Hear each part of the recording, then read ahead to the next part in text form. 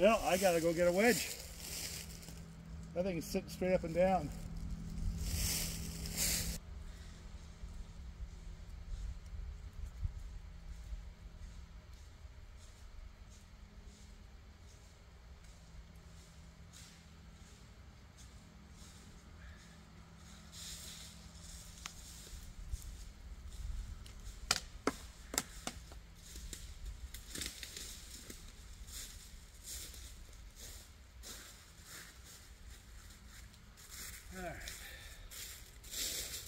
Yeah, it's actually settled back.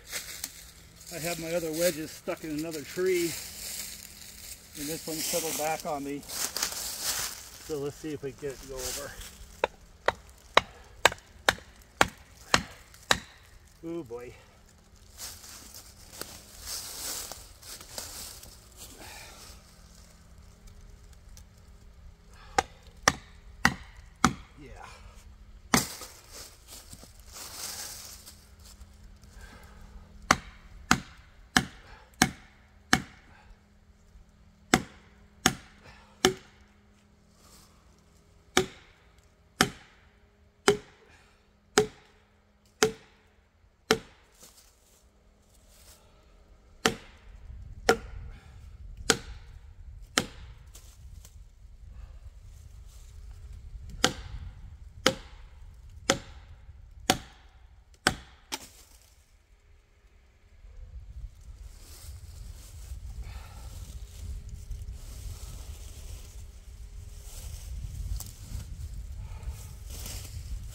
I'm going to go back and get another wedge. Alright, so this is actually a video worthy moment. If you were to look at this tree, the lean is favorable. Well, you're going to ask, well, then how come it settled back? Well, because we're down in a hollow. And above us is a fairly stiff breeze. And this is another reason why you want to have enough hinge.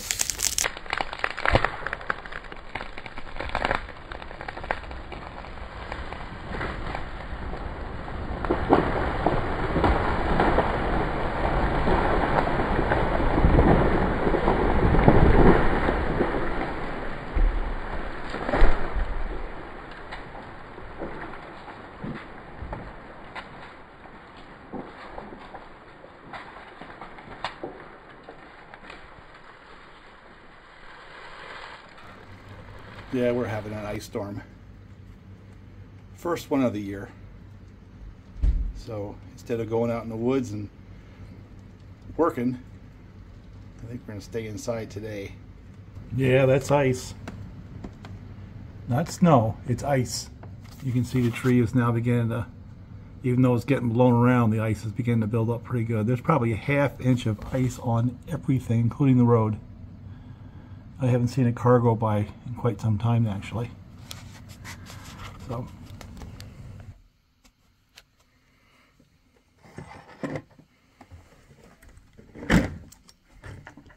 see if anybody can figure out what's wrong with this picture.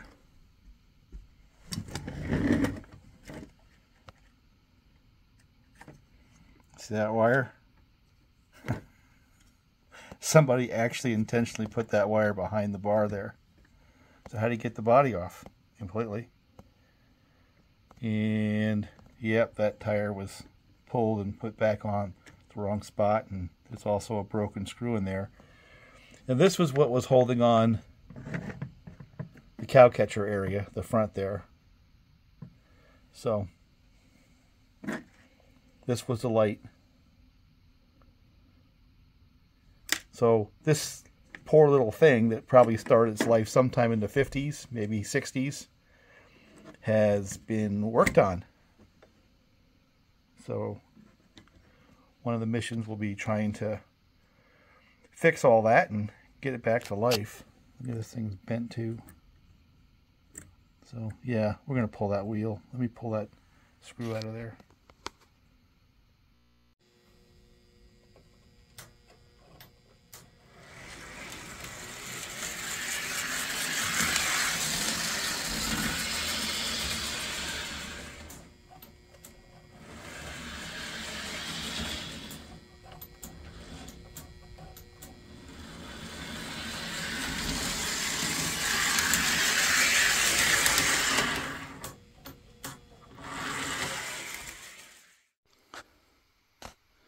now a workspace has been developed and construction operations will commence. A couple of projects. This one right here was kind of interesting because we ended up pulling off a wheel. Had the grind on this cheesy wheel puller gotten on eBay. Yeah, it's cheesy. Had to grind the ends on it so I could get around the wheel. And pulled off one. I had to use heat to straighten that bar. Brought it out and put a torch to it. Get it nice and red hot because it had caved in on the very top right here. It's hard to show, but was able to bend that straight, and we were able to get the broken screw out of the threaded hole. Salvage bits and pieces. That was the game. Maybe I'll show a little video of this thing running around in circles because we got it running.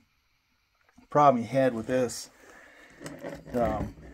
was when we put it back on, the smoking element had shorted out and was short to the body, so it was a dead short from pickup smoking unit to body back to ground. So working on solutions for that. And this one right here has a broken valve timing rod, so bought one of these for like $7 on that, and then maybe I'll run this one today. But there's a lot of projects. There's the little marks to get some revisions. So took this one off. It was broke. I'm not sure I can fix it. I can try to solder or some other form, but I think it's broke for good. This was cheap enough. This one was cheap enough anyway. It's like $7.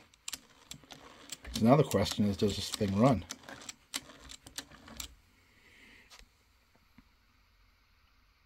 I know that one does, until you put the body on it, and then it shorts out on that. So I have another one of these coming. Part of the issue with these is they have a little element. These are replaceable, by the way.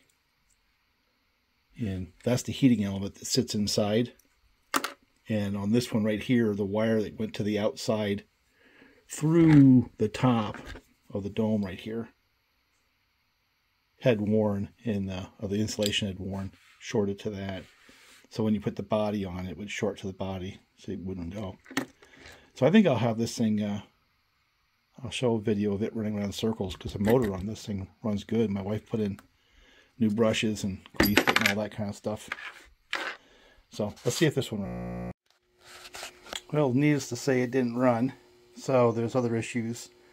I found some parts kind of laying on the inside of the shell.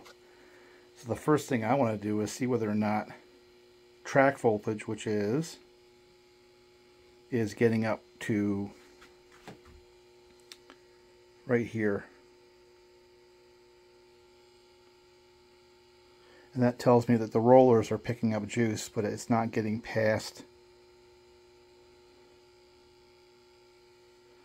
the E unit that I know of. Let's see about the motor.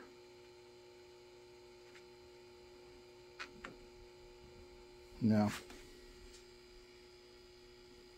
So it's not getting to the brushes.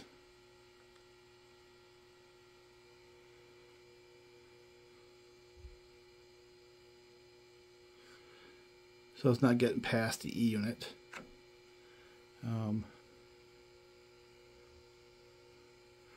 Sometimes if you mess around, oh, there it goes. It does now. So let me see what I got. Hang on. That seems to have jarred something, tearing it apart. Let's see if it runs.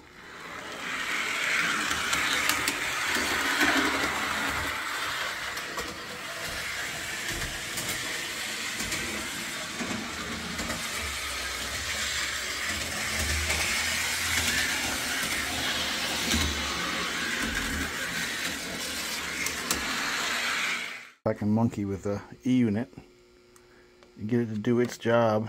Go right to there, see what happens.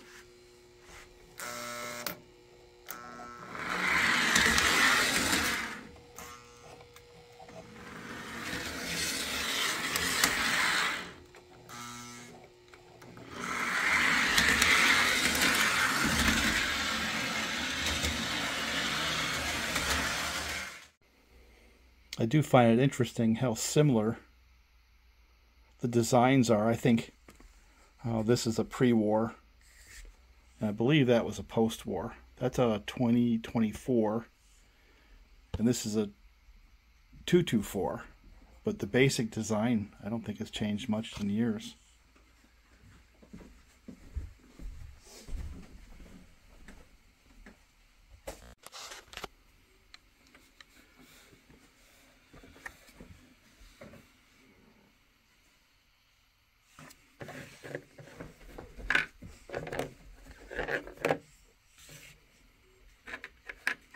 Yeah, got a little grease in there.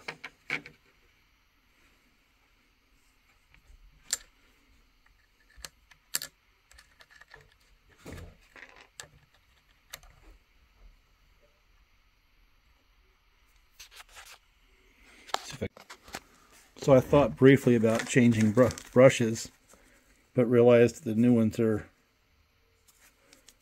well, the old ones weren't that bad, about the same length. So I took it apart and put some oil and grease in there, it's about all. And a couple of takeaways. The bushing goes to the outside, right?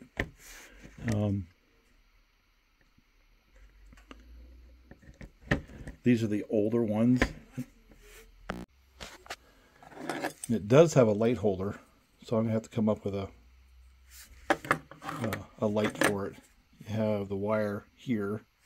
It was disconnected. The light bulb just fell right out. So there's a spot. There it is. One of the things I like about this one here, it's got that pin right there that goes all the way across, pins the motor to the front.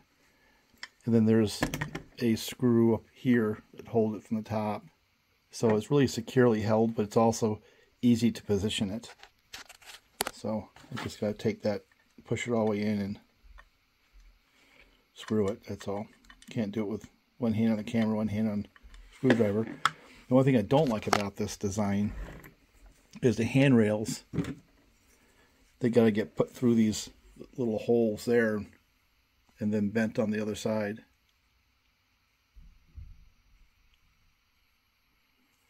See them right there.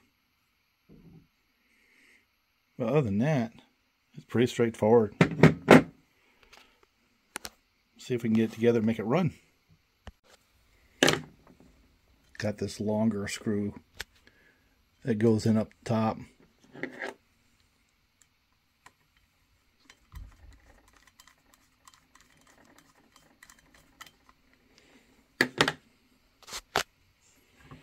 But I like that pin.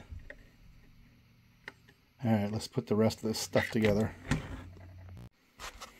Well, there's definitely a right and a left to these guys right here. And it's best to have some way of suspending the locomotive that way to work on it, because that little bell down there, that thing is not operational, but it's a little sheet metal stamping and it moves. You don't want to crush it by laying it on its top. But I got to get these through the holes, bend them over. I put the screws in here and here. They're two, and they're a little bit longer. That's how you can tell. And then you have 4 short screws. 1, 2, and then 3 and 4 back there. But I just finished putting it together. Takeaways are, these are really easy to work on. They really are. Yeah, and these, the valve rods right there, there's little pins at the bottom of that. Let me see if I can show you with one of these ones. Where is it?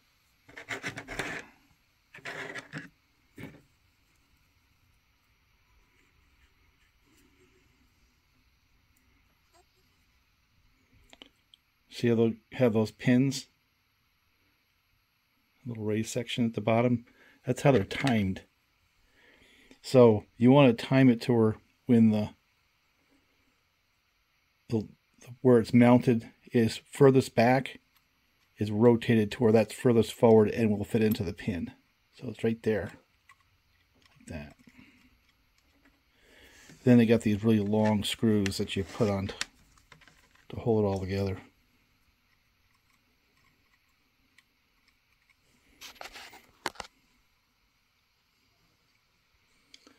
Which I think is kind of cool. Let me just get it where it's connected first. Get that screw started. Once it's started, then I'll find the pin location.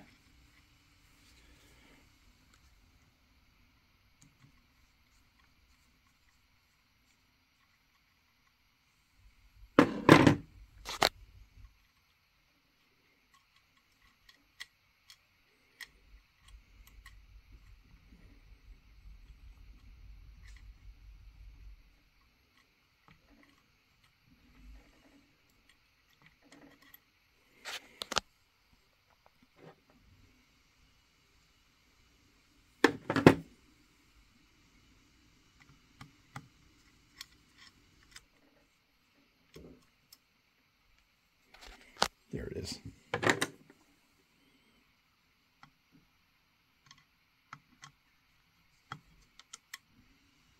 goes that way. This comes back. It's hard to mess it up. And of course I've got to put the screw on top. It's one of these special shouldered screws.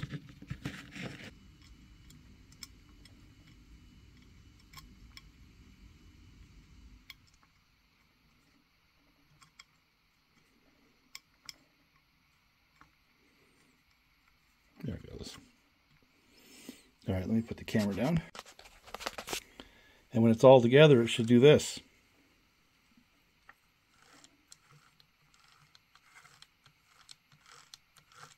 And not interfere anything.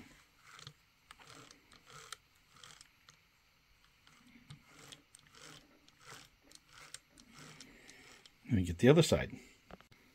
Let's see if I can get a look at that little slot. See it in the wheel? Yeah, my ugly old finger. And that's how you time it.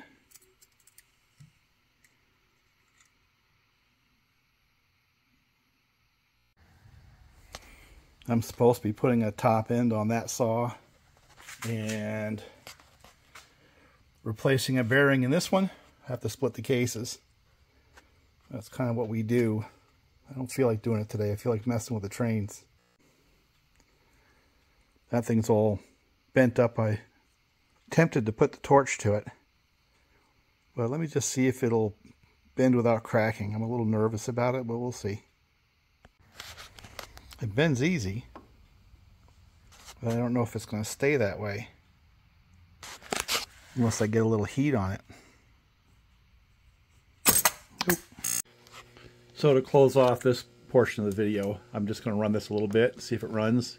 Got the drive gear put back on it. Gonna have to wait for some parts to finish it off. The rear truck just crumbled when I tried to straighten it. In the front truck, it's missing the light holder. And once I get those two things, we'll finish this one off. But I wanted to have something go today, right? And then just a little side note. This 8606, I think they're a little bit of a sleeper.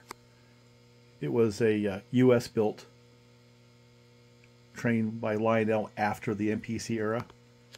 It was after it was bought out by a big real estate developer, and before Neil Young and that crew got in there in the 90s. And they were trying to get the brand started, so they started making some pretty, I think, nice offerings. This is one. This is a sleeper for me. Can motor, but it has the same type of a detail as, say, these do. You know? And it's a die-cast shell similar to the 2018, 2026, and these as well. I mean, it's not the same casting, obviously, but it's similar. And they run good. It's got a can motor instead of the older style. But like the trucks are the same as these. Not sure how much interchanges. I don't think much does, but the point is, for an 027 offering from 1989, I think that's a pretty nice one. So anyway, let's see if it runs.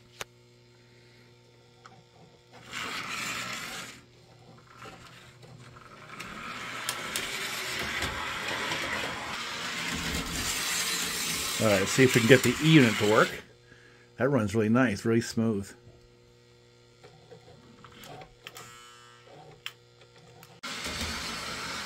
There it goes.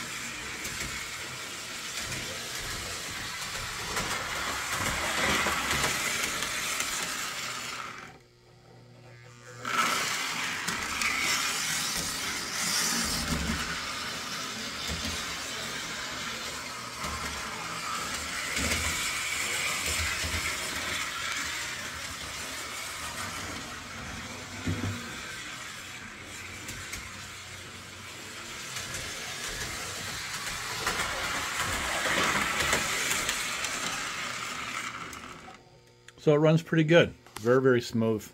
Very smooth. And I contemplated changing out the brushes, but didn't have to because the ones that were in there were darn near the same length as a brand new set. So it just got lubed and cleaned. And that's what we got. So not totally done yet. We're going to Train Z on eBay to get parts. It seems like that's one of the most reliable places to find parts. These old things. But you know, I kind of like the 224 even more than the other 027 offerings of the era. Well, this is in the 50s.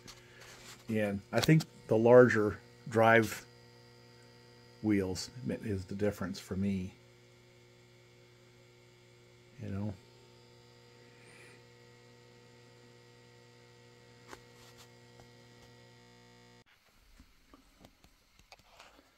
So that represents the 1940s, 50s, 60s, 1980s. I guess that spanned many, many years, not just the 60s. What about that one right there? Now, I think they're all cool, don't get me wrong. But I think this one here is a sleeper. Because it has all the cosmetic charm as these. But it has a CAN motor. And it runs really smooth. So they will all get plenty of runtime. And I believe that was made for 1 year. I don't know how many years it was in the catalog. The only years I can find it is 1989. I think that makes it a little bit unique. You know, it was still a US built model as well. It hadn't been shipped overseas. There was a period where a bunch of them were made in Mexico. And then, of course, the current ones are made in China. So having a US built Lionel, I don't know. A little esoteric, I guess, but I think it's interesting.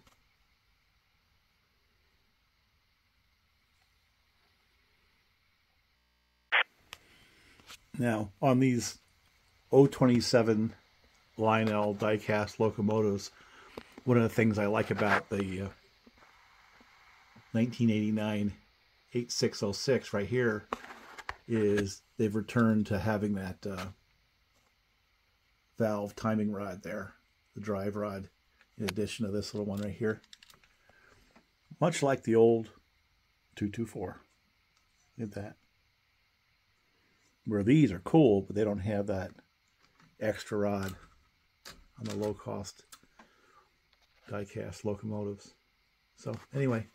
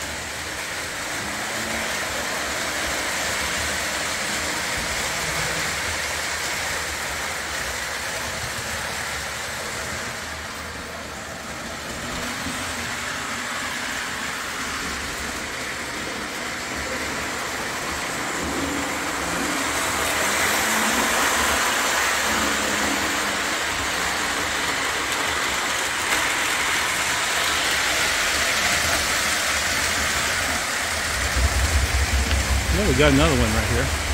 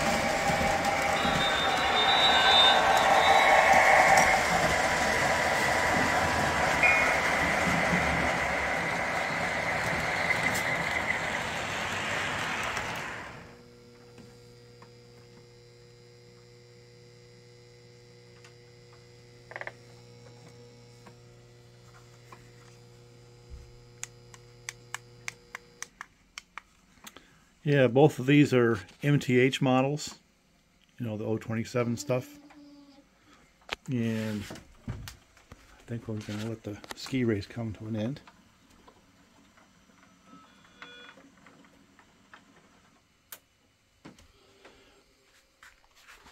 This is one of the later ones.